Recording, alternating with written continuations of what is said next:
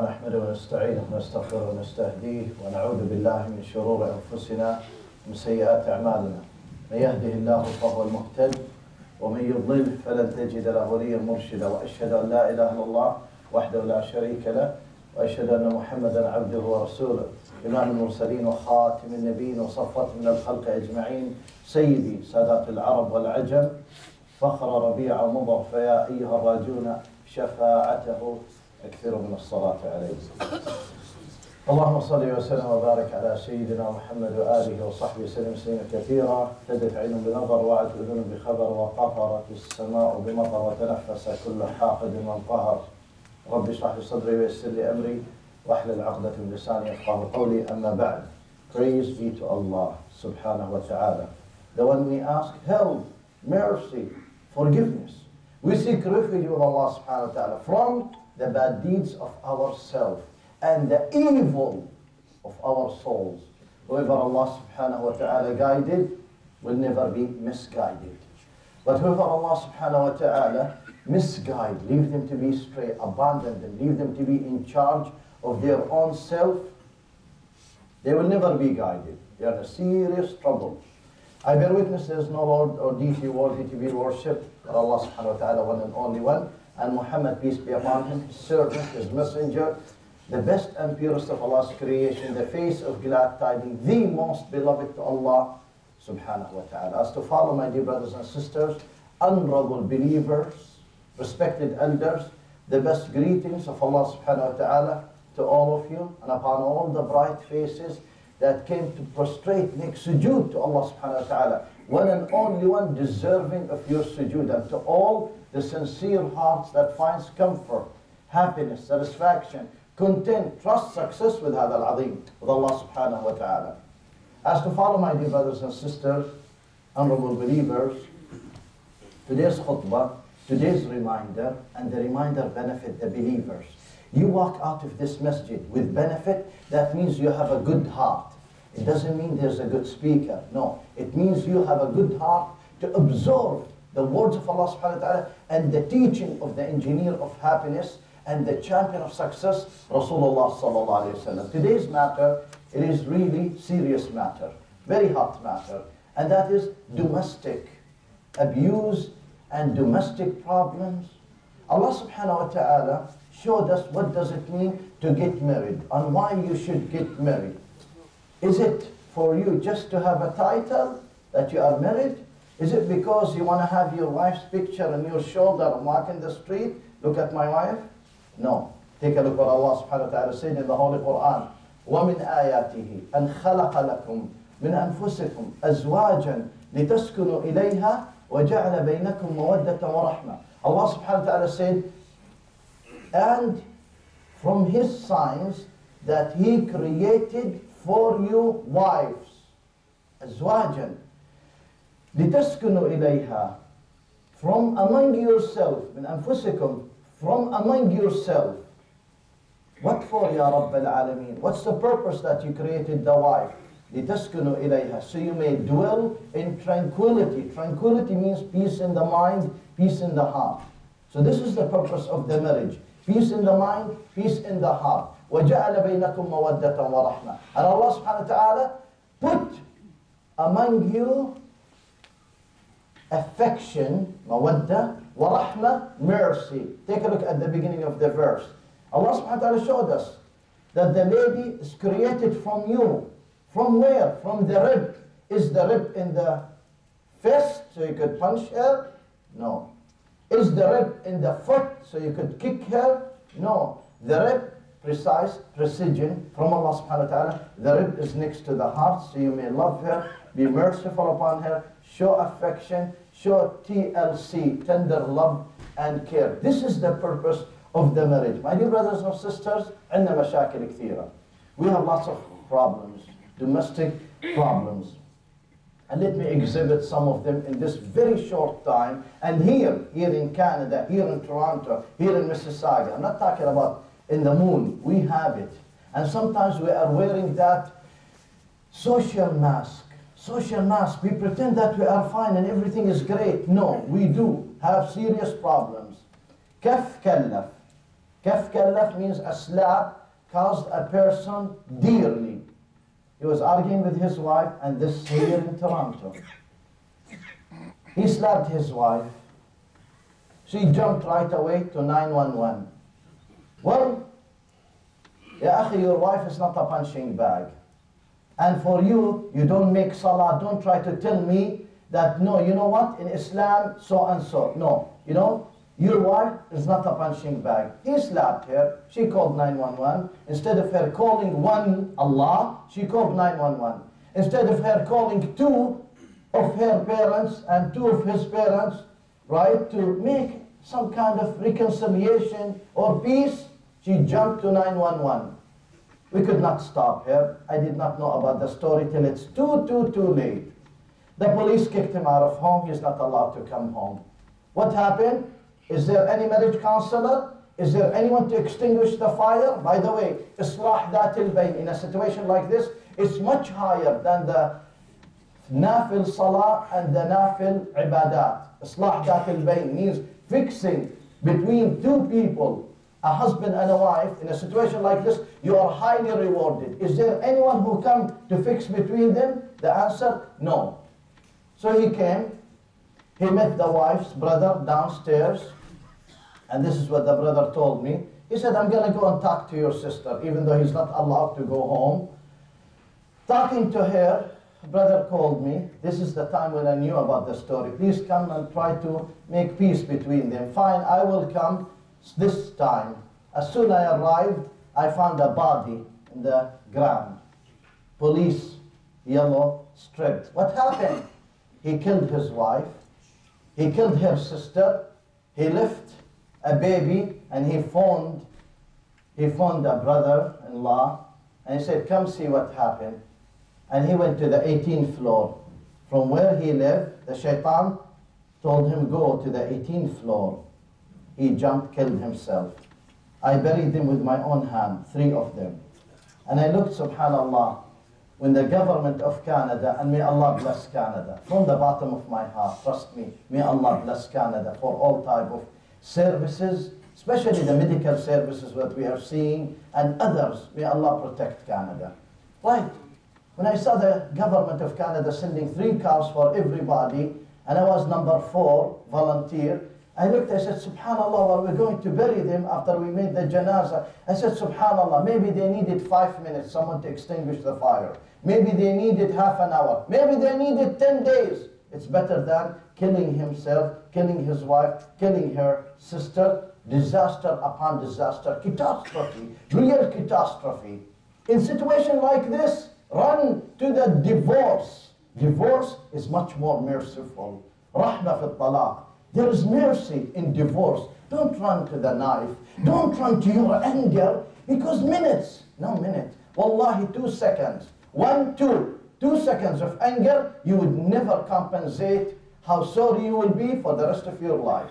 We have problems, my dear brothers and sisters. What should I learn from this story? You learn number of things.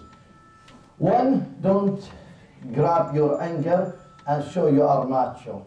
Another thing, we have to be those firefighters to extinguish the fire between husband and wife. Dear brothers and sisters, honorable believers, so therefore, divorce has so much of mercy. And my brother, don't dare to cough at home. Don't dare. Coughing, تسعل. Don't cough at home. You're not allowed to cough at home. Why? Because when the husband called me and he said, my wife kicked me out of home and called the police. And then later on, for me to make certain reconciliation, to make what's so-called conditional discharge. Most of you heard of this term, legal term. Conditional discharge, it cost us almost $3,000. He said, I was only coughing at home, coughing. She kicked me out and she called the police and we lost everything, and the agreement and the money. I phoned the wife. I said, did you really kick him out? She said, yes. Why? He said he was, كان يسعل. I said, يسعل, coughing? Yes, he was coughing and he waked up my son. I said, isn't that his son also, biological son? Yes, it's his son, biological son, but he he woke him up. Subhanallah, look how terrible we are becoming. Look how terrible, and you're telling me we're Muslims? Wallahi, looking like a Muslim is so easy. But the real manners, it's the Islamic manners. Anyone can look like a Muslim. But the real issue is dealing as a Muslim. Not kicking a husband because he was just coughing and he woke up. He woke up the son, his own son. He can't help coughing. That's how terrible we are becoming, my dear brothers and sisters. Another terrible matter. In our community, we have what's so-called a social aggression. ظلم اجتماعي. Social aggression, and I've seen it many times. You will find a guy, a young guy, may Allah guide him, he's drinking alcohol, may Allah guide him. He's taking drugs, may Allah guide him. He's doing XYZ, may Allah guide him. He's doing all type of things which is wrong, may Allah guide him. And then now his mom and dad want him to get married. With this situation, they try to find the best woman, good woman, with the hijab, with the salah, with manners, with. May Allah take him away from this girl. Go be guided elsewhere. Don't use this girl. This is called actually a social aggression. When your son is alcoholic, when your son is troublemaker, when your son is so and so, and you try to get him married to the best of the best, the cream of the creams, in the name of, well, she may guide him. Well, let him be straightened. No. You are destroying another life. This is actually one of the great reasons of our trouble for this society, that you see so much of divorce or so much of degradation in relation, because there's no compatibility. You have an iPhone and you have a Samsung. You can't just plug this to this. It's two different things. They're not compatible. You can't plug this charger, the Samsung, to the iPhone and plug the Samsung verse. You can't. There's no compatibility. It does not work. And that's what we're trying to do. You plug so many things together in relationship that they are not compatible. It does not work. It's heading for a trauma and a drama and a catastrophe, my dear brothers and sisters. Honorable believers, another serious problem we have in the community, when the husband is saying to the wife, I'm going to divorce you, I'm going to divorce you, or using the word divorce so many times. One of those people, I said to him, I'm going to scan your life and see how many divorce. He said, please don't. He said, please don't, Muslim. He said, please don't. I said, why? He said, maybe I divorced my wife 100 times. I said, that's fine. 100 times? He said, yeah. I said, so you are happy that you are living in the haram. Why? Because every time he gets angry, he tells her, I'm going to divorce her, or he said, you are divorced. And what happened? Divorce happened. And then he ended up using and consuming 30, 40 divorces. This is for real. And he's so scared that it's okay for both of them to live in the haram. Terrible, terrible situation happening in our community, my dear brothers and sisters, honorable believers. And one of these terrible situations, when a husband argue with the wife, they dispute, they fight, they separate, it becomes an opportunity of vengeance, an opportunity of getting revenge. And Allah subhanahu wa ta'ala taught us in the Holy Quran that Allah, if you separate, Allah would provide abundance from His bounties to each and every one of you. This is a verse in the Holy Quran. If you separate in divorce, Allah will provide abundance from His bounties to each and every one of you. But when they separate in divorce, it becomes a battle. It becomes vengeance. It becomes so much of aggression. And who's the tools? Which is the weapons? They're using the children. I met a wonderful young guy. He helped me in a health store. I was buying honey. He helped me. And then he recognized my name and he said, oh, you actually, we know you so and so. And then I said to him, oh, okay, I hear that you're not talking to your dad. Let me invite you and your dad for lunch or dinner. He said, no. I said to him, let's do birr al-walidain, birr, kindness to parents. It's okay, 7 years ago, and your mom got upset, and they fought together. The price shouldn't be that high to lose the children and to become enemy. Shouldn't be. I said, come to birr al-walidain. Birr al-walidain means kindness to parents. He said, my birr to my dad is not to see him and punch him in the face. I will say to the wife, congratulations for you as a loser. Why? Because when you make your all children hate their dad, when you make all your children wants to hit their dad and wants to curse their dad, and they're cursing their dad and dad's relative, and you sever the relation and you make them enemy to their dad, I say you are a big loser, because the uquq al-walidain, being terrible and hard and harsh and rotten to your dad, this punishment will be in this life and in the hereafter. Your son will never become a big winner. He will never be happy. His misery, his sadness, his disastrous results in this aggression, his manners will reflect to your life. When your son lives a miserable life, don't think he's going to be a great son for you.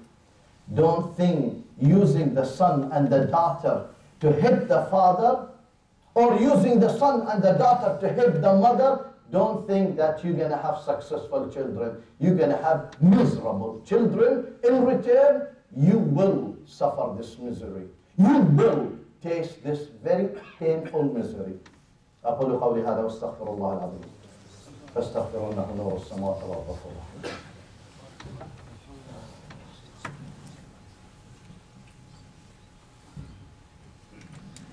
الحمد لله رب العالمين والصلاة والسلام على سيدنا محمد وآله وصحبه أجمعين. Peace and blessing be upon our Prophet Muhammad sallallahu alayhi wa sallam. May Allah subhanahu wa ta'ala reward our Prophet to the best of what he deserved. On our behalf, on behalf of the past and future Muslim generations. Allahumma ameen. Respected brothers and sisters, honorable believers, we have another serious problem. That you deal with your wife and you think that she is perfect. And she deals with you and she thinks that you are perfect. This is a big problem. We should deal with each other having mercy on our ضعف. نرحم ضعفنا. We should have mercy on our weakness and our shortcoming. Deal with your wife as a person who has shortcoming. She has weakness, she has nuqs. And she should deal with you as a person who has nuqs and ضعف and shortcoming and weakness. This way, we don't expect perfection from each other. This way, we tolerate each other. If you adopt this manner and this behavior, that you deal with your husband or your wife, that they are not perfect. They have shortcoming, they have weakness. The marriage will survive the turbulence. We have so many turbulence in this life. And speaking of this life, Rasulullah said, life is a joy. الدنيا متاع وخير متاعها المرأة الصالحة. أو كما قال صلى الله عليه وسلم, life is joy. And the best joy in this life is a good wife. According to Rasulullah sallallahu alayhi wasallam. Not only that, when they came to prostrate for Rasulullah sallallahu alayhi wasallam to show you the value of the man, he refused that prostration. He said, if I were to order anyone to prostrate to anyone, I would order the wife to prostrate for the husband. So my dear brothers and sisters, we do have problems in the community. We have domestic problems, serious problems. When the brother said to me, Brother Ahmed, can I speak with you for 5 minutes? And this is in Ramadan. Not this Ramadan, few Ramadans back. Can I speak with you for 5 minutes? That 5 minutes took about 3 hours in the car. What's your problem? He said his wife is cheating. I said, why are you saying that? What's your proof? He said, she's being friendly with her manager. He recorded that for her. Can you listen to that? I said, I don't want to listen. Listen. I said, Wallahi, I don't want to listen. He said, just listen to this short part. He played it. I said to him, Wallahi, there is no cheating in that. The cheating is yourself. You are the one who cheated yourself. Why? Because your wife was wearing a hijab. She was making a salah. She was taking care of her children. You said to her, it's okay, take off the hijab. It's okay, you make the salah later. Add them all when you come at night. It's okay, mix with everyone. It's okay, ignore the children for that few extra money to pay your miserable mortgage. And I mean it, miserable mortgage. It's okay. Get rid of these things. Do you expect when she comes home, she tells you, I want to read Al-Bukhari, or I want to read the Quran with you? You made her get rid of her hijab, get rid of her salah, mix with John and Don and whoever in the zoo, and you expect her to come? Anyhow, that 5 minutes ended in 3 hours. After that, he was so relaxed, so content that his wife is not cheating. Wallahi, my dear brothers and sisters, wallah, from his left hand, he pulled a big knife like this. It can kill a cow so easy. Cow. He started crying. He said he was planning to kill his wife tonight. Tonight. And I said, Allahumma laka alhamd, that Allah helped us to extinguish the fire. Right? And alhamdulillah, they lived few years together, and now they are divorced. There is mercy in divorce. My dear brothers and sisters, honorable believers, the wife sometimes does not need your advice. She needs one thing, and this is a big tip for big winners. The wife needs you to listen. Most likely when she complains, she just wants to vent, nafis, tfadfad, to vent out. She wants just to talk, to relax and relieve. Let her relieve. Let her talk and talk and talk. Don't interrupt. Let her talk. Wallahi, you will feel that there's a huge difference in your life and in her health, because she's nursing you. She's nursing your children. She's nursing herself. Perhaps she's nursing your mom. She needs her health. So let her vent, my dear brothers and sisters. Honorable believers, the khutbah is so long, I have to cut it short. Another trouble we have in marriage, that you are happy with your bedroom and you're happy with your wife, and you click and you send it Facebook, you send it WhatsApp, you send your ni'am, and you are making yourself a big target for the envy. The envy is in the Holy Quran. Envy of the heart, hasad al-qalb wa hasad al-ayn. The envy of the heart and the envy of the eye. When you send your beautiful house, a beautiful wife and children and the nice food, you keep taking pictures and sending, expect divorce and expect all these ni'am will burn. And if this does not happen, come and face me. I will tell you, impossible. It's going to happen maybe next week, maybe next month, maybe next year. Cover your blessing. My dear brothers and sisters, cover your blessing. Let me wrap it by telling you, when you go to the barbecue, you prepare for the barbecue. You prepare everything. When you go for swimming, whatever. When we go to get married, we don't prepare. You just dash into the marriage. You have that $500 dowry, mahar, or $5,000 or whatever, and you dash in the marriage. Actually, each and every one of us, we need a course how to become a better husband or a better wife. Because when you go to the highway, if this is your car, and you're going in the highway, you can't just dash into the highway. You make an accident. What do? You merge. You merge carefully into the highway. Same thing with marriage. With marriage, you need to merge carefully in the marriage. Why? Because you're total strangers. You need carefully to adapt to each other, to get used to each other. So realize that you need to merge in the highway and you need to merge into the marriage carefully so you don't make an accident. And get educated. What does it mean to be a husband? Get educated. What does it mean to be a wife? How can I survive trouble? How can I survive turbulence? مطبات الهوائية الزوجية. How can I survive the turbulence, the marriage turbulence? Get prepared. You are likely to succeed in your marriage. When you choose the compatible partner, choose the compatible partner. Don't settle for a loser, unless you are a loser. May Allah forbid any of our brothers and sisters with us here to be losers, or whoever is hearing us or watching us. Allahumma ameen. Respected brothers and sisters, honorable believers, I was surprised when I met a wonderful friend, Muslim brother. He was a staff sergeant, the head of the police department, and he said to me, you know, Sheikh, domestic violence among the police, he said, police get killed because of domestic violence. I said, what does that mean? He said, the highest percentage of police getting killed, it's due to domestic violence. I said, what does that mean? He said, a wife will call to complain about her husband. The police goes to arrest the husband. The wife come and stab the police. He said, two of my friends died like that. So domestic violence is affecting us all.